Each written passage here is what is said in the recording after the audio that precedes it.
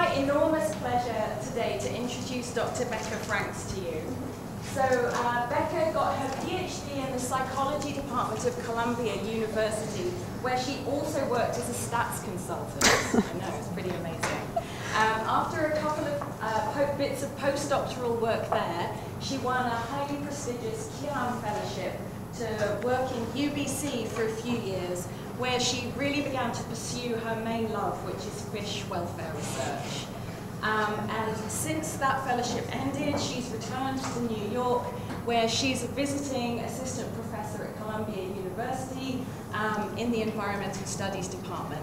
And there she's been really successful at attracting some weird and wonderful grants. So she's attracted money from Silicon Valley billionaires and the Department of Defense. So how is that for creative bonding? I've been writing notes actually as I made her CV.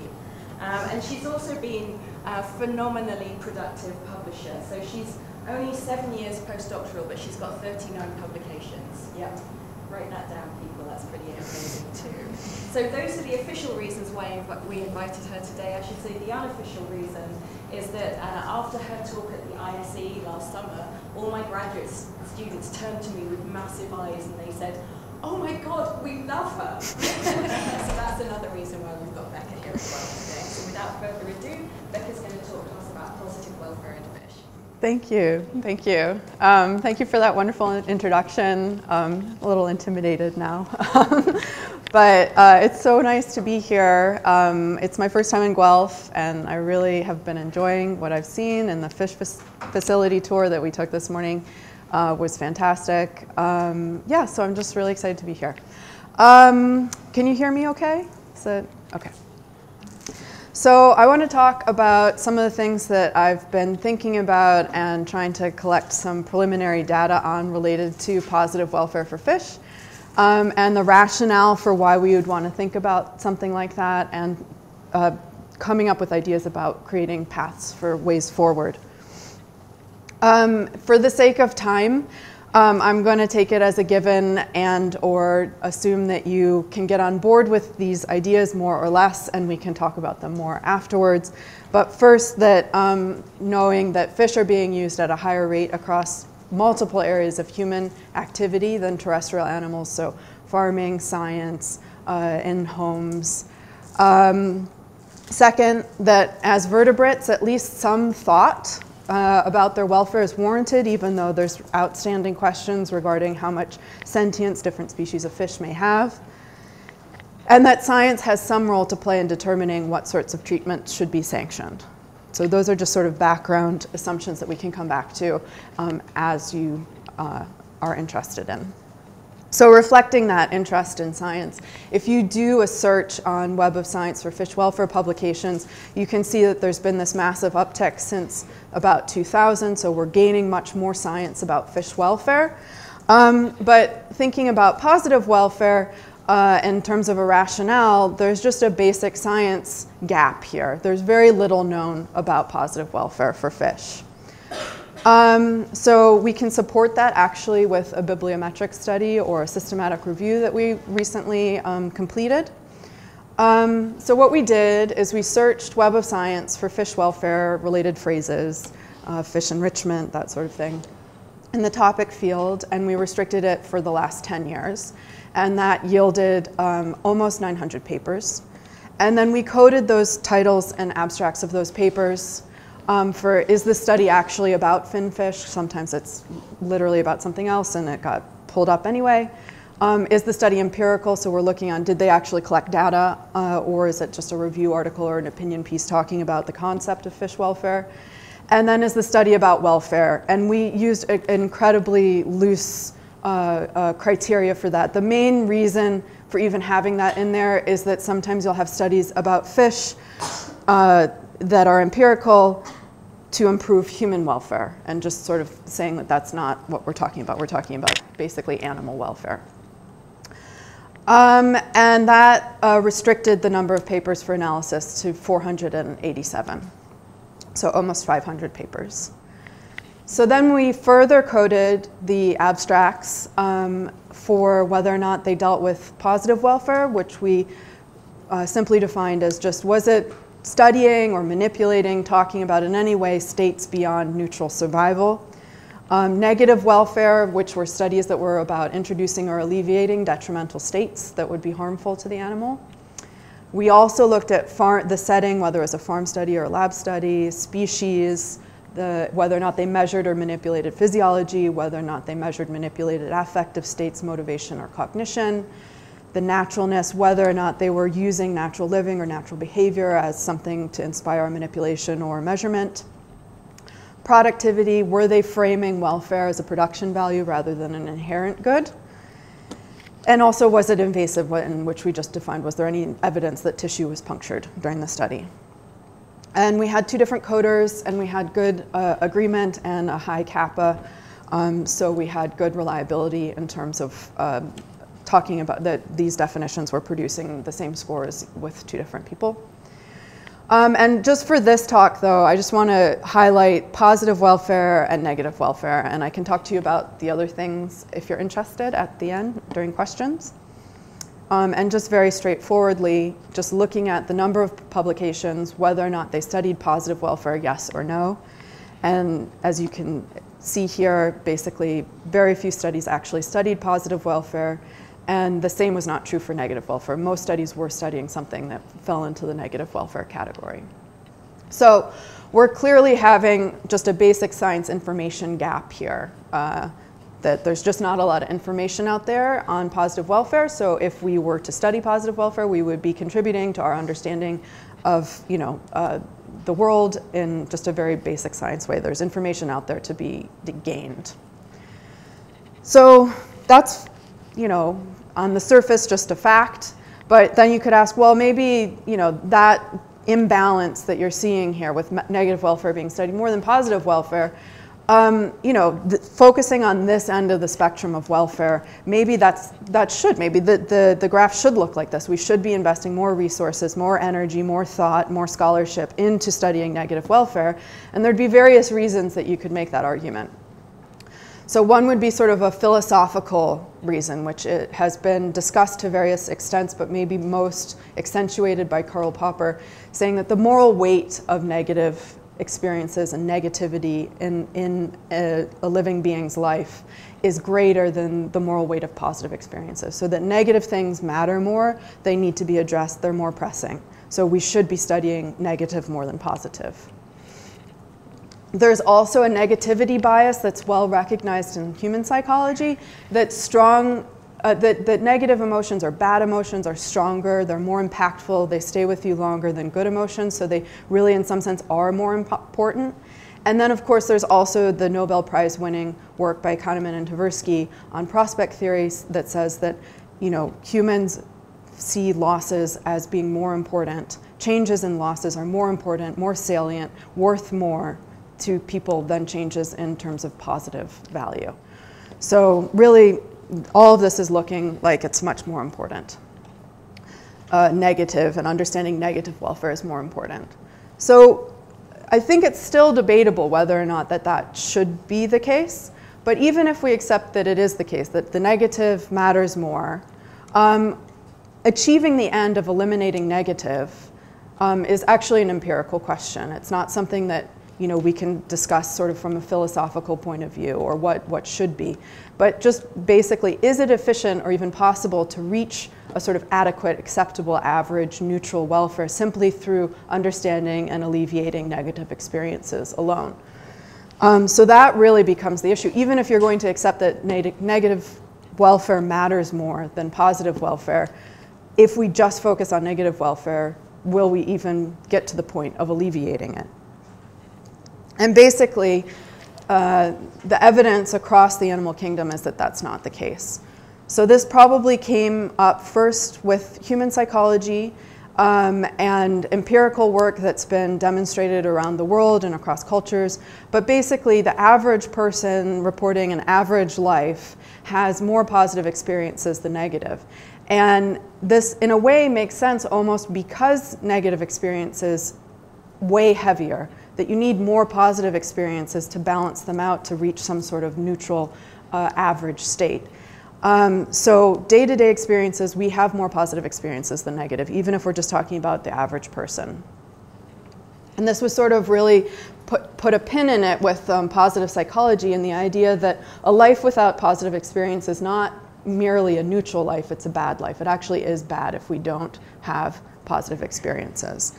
And of course, we see this in the animal welfare literature as well, with recent work coming out on boredom and agency, that if you just remove negative and keep animals in a perpetual state where not a lot is happening, negative or positive, you can actually gradually get into states of boredom, which can gradually potentially become severely aversive and problematic. They certainly do with humans, and there's a push now to understand that in animals as well. And this idea of agency, that animals want to take action and engage in the world, and that that's important to them as well. And I think probably the zoo and aquaria literature is a really good example of this as well, because they don't have the same constraints that a lot of the rest of us do when we're studying animals, where they can afford to have it be a priority to have more than basic welfare be what they're aiming for. And they've been having this priority for years with environmental enrichment programs. And yet, you know, we haven't solved this problem. And I think for me, the more I've thought about it, is that it's just really hard to figure out how to entertain animals. And if you think about it maybe from, again, a human perspective, you know, there's entire industries devoted to developing games for human beings.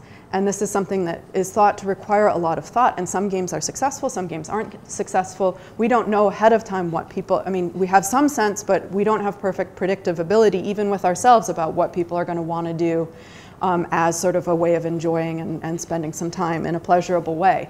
So it's actually a really hard question to answer.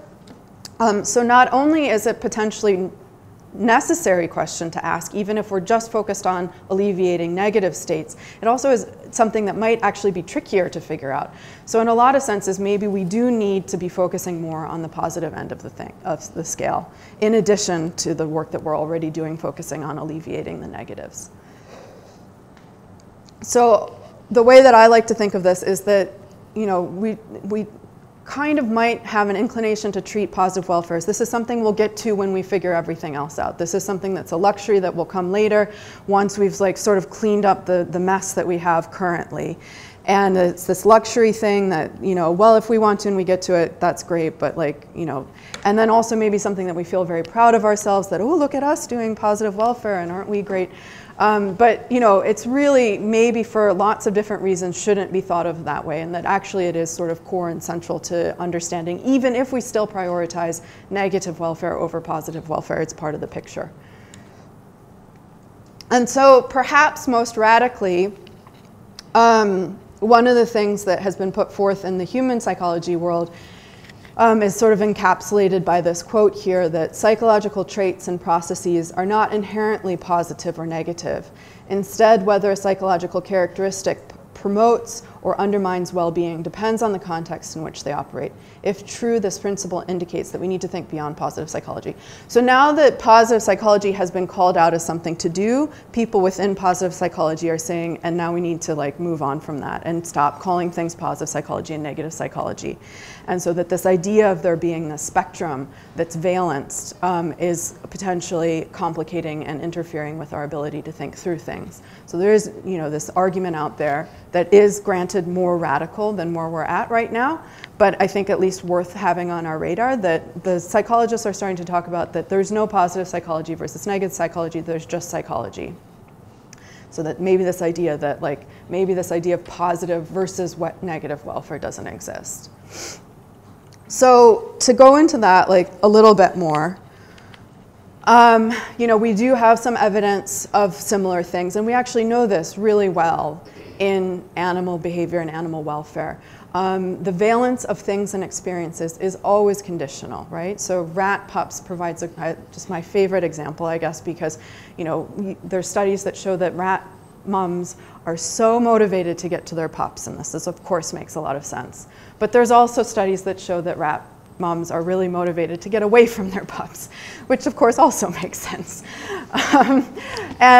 You know, we know this about preferred foods and even experiences. So sometimes hunger is thought of as being an aversive experience that you try to alleviate, but if you've ever gone on vacation and overindulged, you might have had the experience of thinking like, it would be great to actually feel hungry. I would look forward to that experience and it would feel good to feel hungry. And of course, the classic example of work being, from a behavioral economics perspective, by definition, as something that's aversive that people and other animals don't want to do, but then we have evidence of contra freeloading where animals are actually going out of their way to engage in work behavior. So valence is conditional. And this idea of good and bad, if we let's just run with this for a second, even if we decide to reject it later. The idea that good and bad is really just ethics. These valence ends of the scale are not Platonic kinds, they're not natural kinds.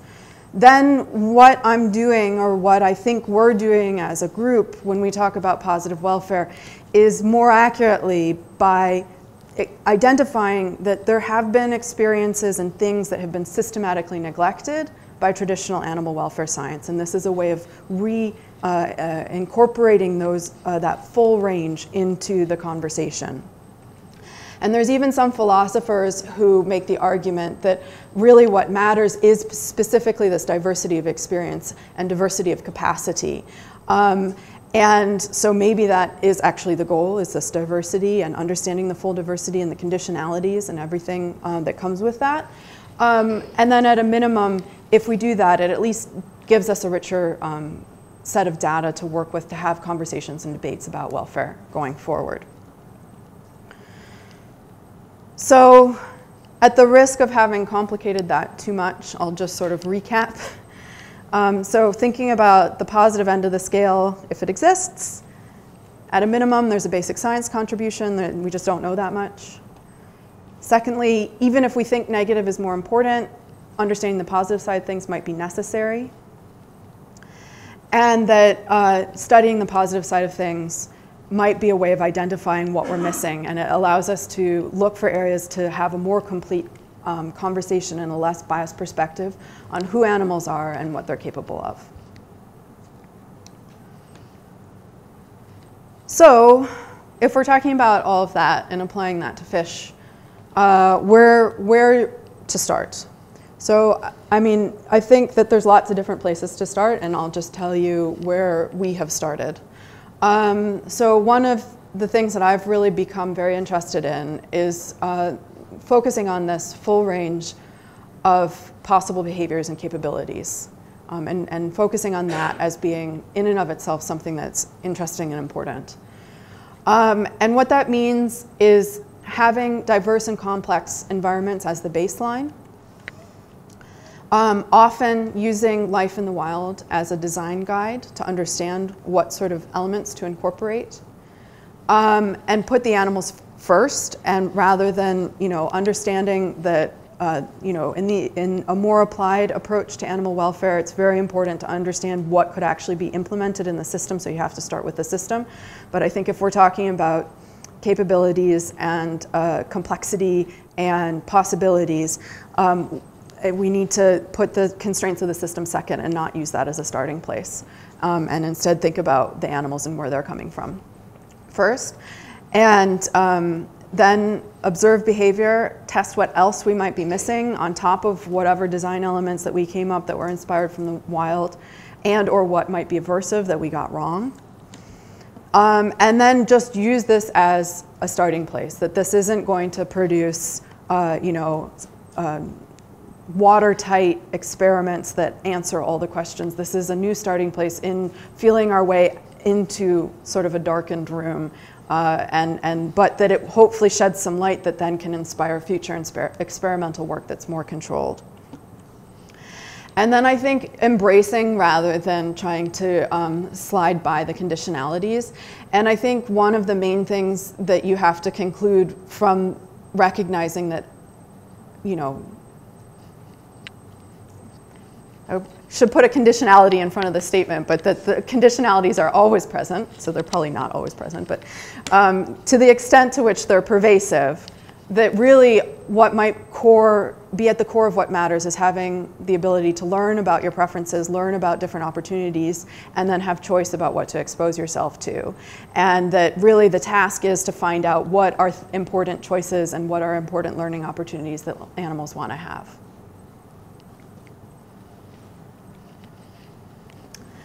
So some of the work, so I want to talk about basically some of the work that we did at UBC, and then just very briefly some work that I'm currently doing based on YouTube studies. And I just should keep my eye on the time. What time do I have until?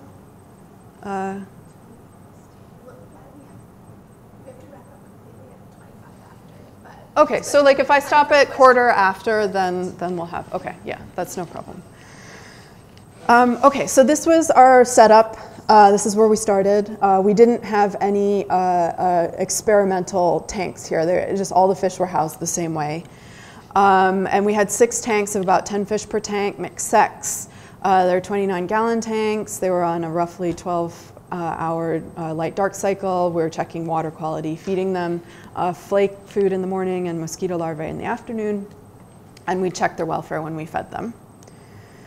And what I want to talk to you about is just, we did some other things as well, but I just want to talk to you about some of the behavioral repertoire that we saw that hadn't been documented elsewhere in the zebrafish literature. And you know, coming back to the first slide that I had, zebrafish are now one of the most studied organisms in bioscience, biomedical science. So they're well known, but you know, we had this little setup and actually noticed some behaviors that I couldn't find evidence of, at least being reported elsewhere, in comparison to how they're normally housed, which is typically in smaller tanks with nothing in them except for a lot of zebrafish, basically.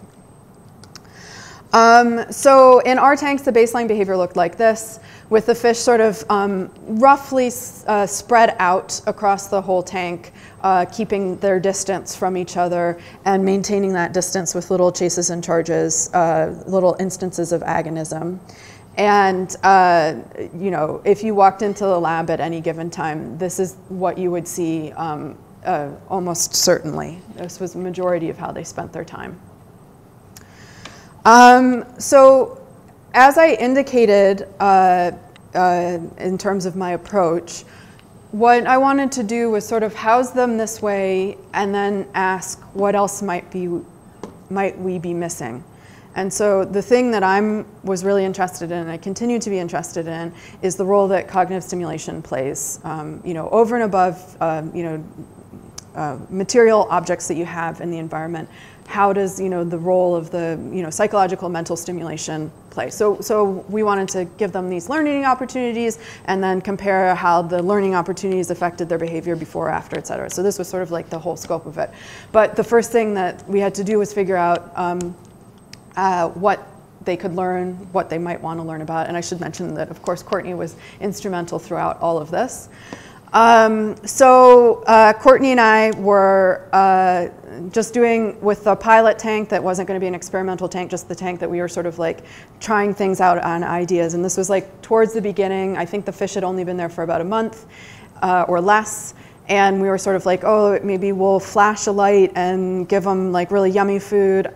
I honestly can't even remember exactly what we were doing, but like it did involve some training and some like food that they hadn't experienced that they were learning about with like the flash indicated that, or anyway. So they had this joint learning experience. And after that happened, so just keep in mind what the baseline behavior looked like. So we finished up, we were wrapping up, and they sort of came to the front of the tank and were doing, you know, that back and forth behavior, and then all of a sudden they broke out into essentially this highly polarized schooling behavior where they're all facing in the same direction, they're going through the tank together and navigating it in this very like dramatically different way than their normal behavior. And they kept this up for I think about 45 minutes. So we were pretty blown away by this and just thought it was really like incredible if we could get this kind of dramatic behavioral change just with this learning thing. Unfortunately, we weren't able to replicate it again, and I have some ideas about why that is. But I think that it's just, I'm fascinated by the fact that apparently zebrafish have this in them. And you know, what produces that, what it was that we did that led them to behave in this radically different way. And I guess I'll mention this, I wasn't going to, but Yeah, I talked to a guy who spent some time in India watching zebrafish, and the way he described their behavior is basically this is what it, I mean, you know, so it's an anecdote, but this is, and I didn't lead him into it, this is just what he told me, and I was like, interesting. So I don't have anything else to say about that except for that I'm really intrigued. Another behavior that we noticed that we were very intrigued by, we were able to do more systematic work on, and we've since termed it heightened shoaling, and it's this. And so again, it's discrete, it's qualitatively different, it's sort of like it's either happening or it's not happening, and it's pretty clear. And so the idea was we wanted to document how often it happened and what was going on, and sort of evaluate how it might map on to other sorts of similar looking behavior in other species. And we recently published this in the journal Animals. So for this, we wanted to document it and evaluate its characteristics, its parameters, and sort of start to think about its consistency with positive versus negative experience. So, you know, here I'm assuming that the fish are having an experience, and I want to know, is it more likely to be positive or more likely to be negative? And I understand that other people might not want to make that assumption, and we can talk about that as well. If it's more consistent with positive, you know, the idea is that we would see no signs of negative affect, which in zebrafish look like erratic swimming, aggression, and diving behavior. They go to the bottom of the tank. That it's spontaneous, it's not reactive to some sort of like potential threat. It's synchronous, and it's protracted, which would indicate some sort of self-reinforcing property, and that there's high participation rates, which would indicate that it's also attractive to fish in general, the fish in the tank in general. So the way we did this was we did scan sampling, where we just looked at little clips of video, and then also all occurrence sampling, looking at the whole day across multiple tanks. So for the scan sampling, we wanted to compare to baseline behavior, non-heightened shoaling behavior, and pre-feed behavior. And so we selected 4 days. From 4 days, we made 100-second video clips, 9 of those within heightened shoaling episodes, 18 within baseline, and 18 pre-feed. So we had 45 clips in total. And then for each of those 100-second clips, we took, every 10 seconds, we took a snapshot, and we noted down where the fish were in the tank, where they were oriented, and if there was any aggression within the next couple seconds. And then we used a generalized multi-level modeling to account for the multiple sampling at different levels of data collection. And then the all-occurrence sampling, looking at 10 days, all 6 tanks across light cycle, and just getting the timing and duration and frequency of heightened shoaling. So for the scan sampling,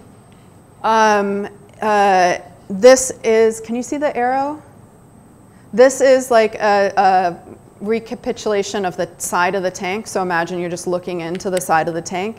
So you have the substrate here, and then this is the upper. So and here we have just a little dot representing each zebrafish, and they're slightly transparent, so you can see them, like darker areas mean there were more often that fish were seen there. And there's this gap here because of the slope that we had in the tanks. So in baseline, they're basically using the entire space more or less. Pre-feed looks pretty similar, except for there's a big cluster up here, which is where they got fed. And then heightened shoaling, I'd note 2 things. One is that there's obviously, they're not using the whole space, they're very clumped in the same area, and it's always in the same place. It's in this middle of the slope here.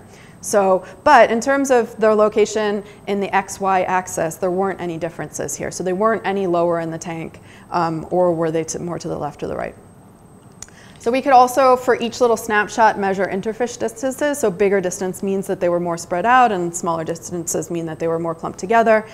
And as you can anticipate from that, the fish interfish distances were much, much lower during heightened shoaling. And in fact, we have essentially a non-overlapping distribution. So again, we're looking at something that's like discrete and binarily different from baseline behavior. It's not like a graded, like, oh, we're just looking at the higher end of what they're normally doing. This is a distinct behavior. And similar to that, we also looked at the deviation from horizontal, so the degree to which they're all adhering to the same swimming plane. And in baseline, you know, they're mostly swimming horizontally as you would expect, but some deviations, it can't go more than 90 degrees. So once it goes to 90, then we'd start coding it back to, you know, 89 degrees. So pre-feed, same thing, and then height and shoaling, they're all engaged in a more similar swimming pattern that's more adherent to the horizontal. And then we also saw quite a bit of this agonism and the baseline that you noticed in the previous video, and it went down during feeding, but it went down even further during height and shoaling. So aggression was quite low.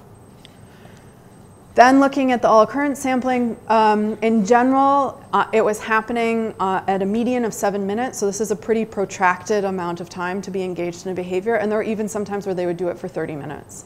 So it was really something that was, you know, long-term behavior state.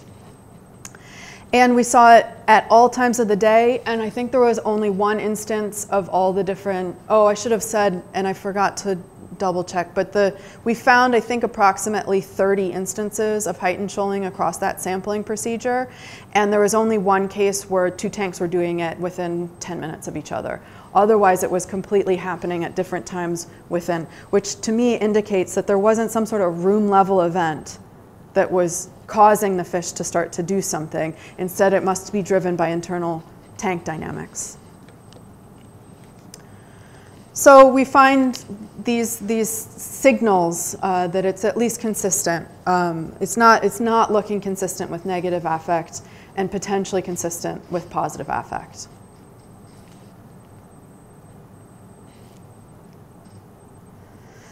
Okay, so this is another anecdote.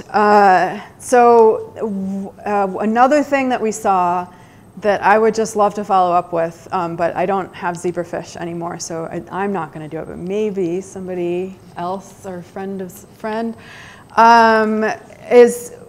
zebrafish are not thought to be nesting species. They're thought to spawn in the morning over gravel if it's available, and they have a dance that they, you know, a way of male and female swim around each other in a particular way and quiver at each other.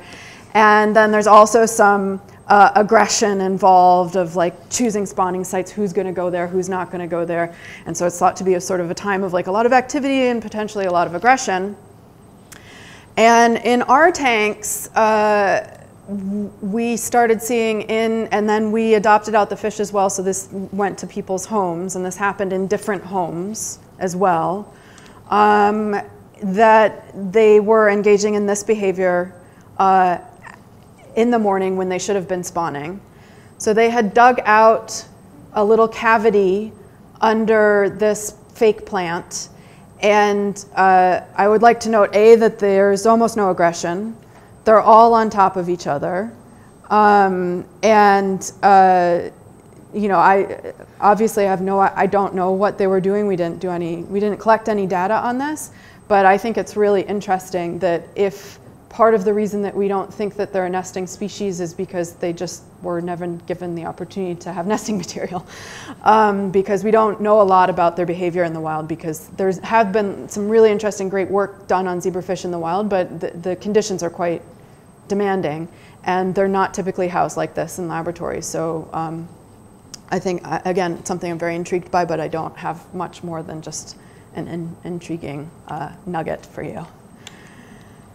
So I think that what this means to me, at least, is that we have this notion of what baseline behavior is, and you know, maybe we don't know what baseline behavior is, especially, and I think this is especially true for fish. You know, collectively as a species, we don't spend a lot of time underwater, so we don't actually have we're not bringing to the table a lot of knowledge about what fish behavior should look like. They're also so anatomically different from us that, you know, we don't have the same, you know, like facial expressions of emotion are highly conserved across mammals.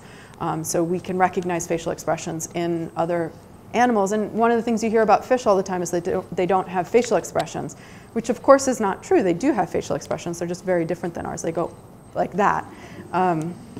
So, you know, we don't tend to do that. People think it's silly when I do that, but, you know, that's what fish do.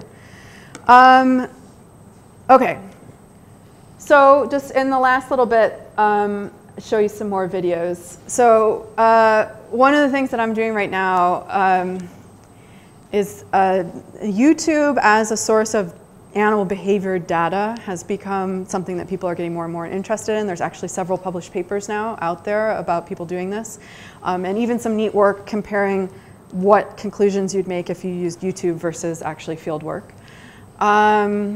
So it's one of those like, oh, this thing has happened and now there's this new source of data out there and how can we wrap our heads around this? So I had this idea of this might be a good place to turn to look at fish play. There has been a lot of anecdotal evidence for a long time about fish engaging in play behavior. There's a handful of studies, like I would say definitely less than 5, maybe as little as 2 or 3, really looking at potential behaviors as fish play. But it's the kind of thing that if people see, it seems like something they'd want to video and then put on YouTube. So maybe this would be a good place to turn to find examples of fish play.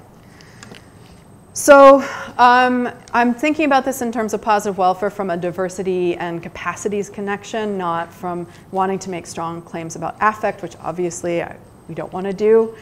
At this point in terms of how well we understand play we're not there yet.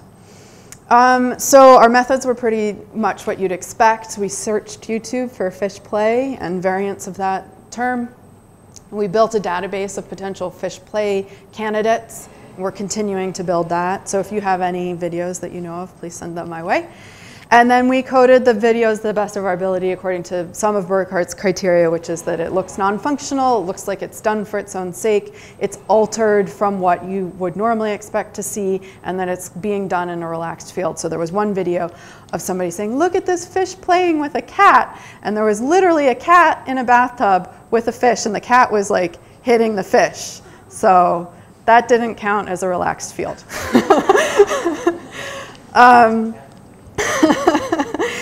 And yeah, I don't know, it was cat play. Anyway, I mean, the fish was moving, but the fish didn't have anywhere, I don't know, anyway.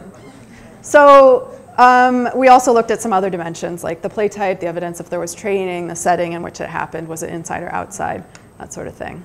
So I just want to show you some examples of the videos that we turned up. So this is one of the ones that I like because this is as close as you're going to get to a little experiment in YouTube. So this guy, I think the notes say that he put this in because he wanted to give his fish something to do, which is happening more and more, actually. Even just since I started this study a few months ago, there's like fish boredom toys now. So I think he's put this in because he noticed that his fish like doing it, and so he shows you what they're doing before this little device that he created is turned on, and then it's creating this bubble stream. And then you know, later how the fish are engaging in it and sort of like throwing themselves into the stream and swimming up against it and sort of, you know, and part of the problem is, of course, is that we're saying this is like altered behavior. And if we don't know what the normal behavior is, it's hard to know if it's altered or not. But, you know, as I'm watching fish more and more and more, it's becoming more clear what's altered and what's not. So it's, you know, there's work to do on that end of things as well. So this bubble stream thing turned to be very fruitful.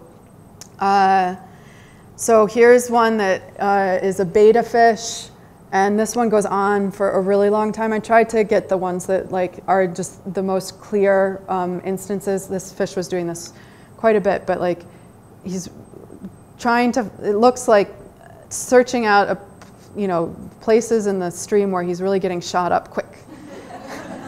And then swimming away, and then, oh, that was a good one. Yep. And then also some documentation of this occurring in the wild even. So this one, I'm like trying to get the video recorded on my screen and then from YouTube. So it's not the best, this one, but this fish is basically, and this goes on for a while, where every time the diver exhales, the fish swims over and tries to get into the bubble stream. Then there's these parrotfish that really are sort of the stars of our YouTube study. They do a lot of different things, and this one is just, I love this video. There's so many things that I see in this video. He's quite concerned about this fish. Every time that fish comes over, he kind of stops what he's doing. And again, maybe this is functional, but I would say, you know, there's things that this fish is doing that are sort of like, look a lot like self-handicapping, like right now, which is what you see in play in other species and one of the hallmarks of play. And yeah, so he's,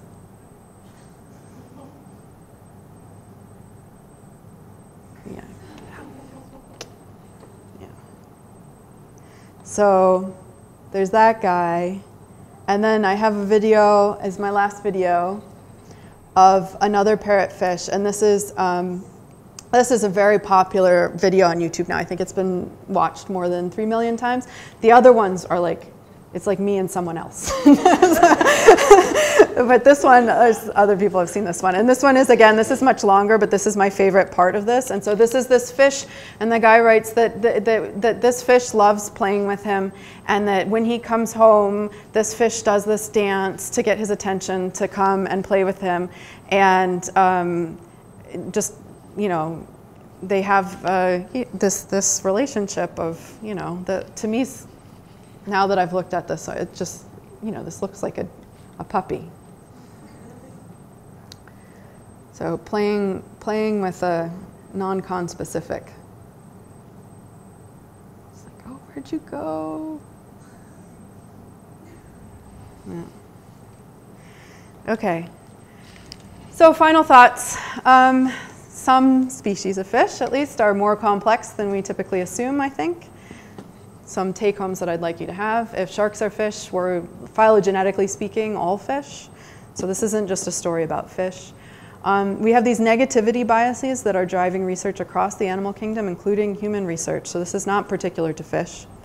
And I think that positive welfare is an urgent need for us to understand all of welfare. I think it has a role to play, and that there's a lot of catching up to do. And I hope that you know, some of you will join me in pursuing this research going forward.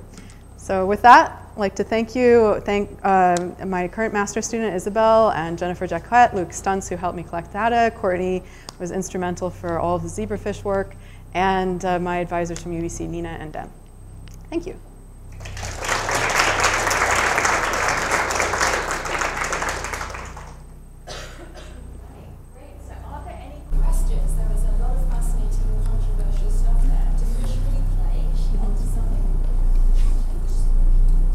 Oh, yeah, so interesting and controversial. And do fish really play or not? Yes? Or is she crazy? Am I crazy? Well, we can take that as a given. That's fine. So, questions from the audience? Well, positive welfare, is it more than a luxury? I mean, not really question, but at least to the video of the last week you showed me playing, I saw that one on the dodo recently of tapping the lines. Oh, really? Yeah, the diver consistently goes down. Oh. And like you have them, they would come like swim up to the same one and the parents. Yeah. They all kind of the same, but like he would come up and like go and like play through his hands. He would do like weird circle tricks. Oh, great. So whatever. Okay, well, I'll definitely have to track. I'm going to get my notes to track that down for sure. Yeah, so there's a great book called What a Fish Knows by Jonathan Balcom, and he's got a lot of anecdotal evidence about similar things. It seems like groupers do this a lot, where there'll be divers that go back and know a particular grouper, and the grouper knows them, and they have, like, you know, even in the wild, some ability to form a and groupers apparently are very, very curious about human divers, and can be quite pesky in terms of like picking at your gear and stuff like that. So You can see in the video, like, there's like thousands of other fish, but there's only this one. Yeah. But he did have distinct markings in the first video. So Yeah. it probably was the same thing. yeah, I mean, if you get to know them, they start to look different. So I think that's possible for sure. Thank you. Is there a way to distinguish between if they're playing in the bubbles or if they're just trying to at them? Yeah, so that's a great question. So that's exactly what I would want to do as a follow-up, right? So one of the things that's possible is that they're, you know, trying to get more oxygen if it's like an oxygen bubbler or something like that. So Gordon Burghardt writes about fish play in his book, The Genesis of Animal Play, and he, I think, informally tested the oxygen hypothesis by also bubbling inert gas. So like, I can't remember what kind of inert gas it was, but basically something that's, you know, going to bubble but not going to have any sort of like interaction with the fish physiology. And they still did it just as much. But again, it's an anecdote. And so one of the things is just to sort of say, this is like qualified, but potentially promising, especially because we see it so much. So another potential fish play behavior that you hear a lot about is the jumping over sticks. And there has actually been some published work on it, but it was done in like the 40s, so it's a little bit like they don't have the same sort of like standards that we have about methodology reporting and stuff like that. But we haven't been able to find anything about fish jumping over. We found one thing where all these minnows were jumping over a stick, but that was just one compared to all of these bubble videos. Like there's just tons of bubble videos. Well, not tons, but it's been fruitful. So yeah, no, I think we need to start investigating that kind of stuff, exactly. Great question. Yeah. Hi. So my question is about the shoaling behavior. Are there any kind of generally accepted or proven actual purposes of that behavior in the wild or otherwise? Yeah, so the question was, were there any generally accepted understandings of the purpose of the heightened shoaling behavior? So we couldn't find anybody else talking about zebrafish doing this. And I've talked to a lot of zebrafish people who've been working with them much longer than I did. And they speculated that maybe it has something to do with communication because they have ability to like have receptors and communicate through chemicals. So maybe the proximity facilitated that sort of communication.